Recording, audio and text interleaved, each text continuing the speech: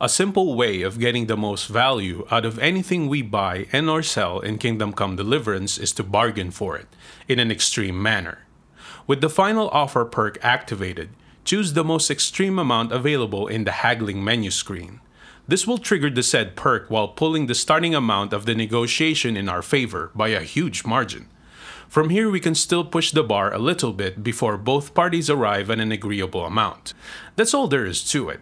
If you'd like to watch an in-depth presentation of this topic, I uploaded a standard length video parallel to this one. Link in the description.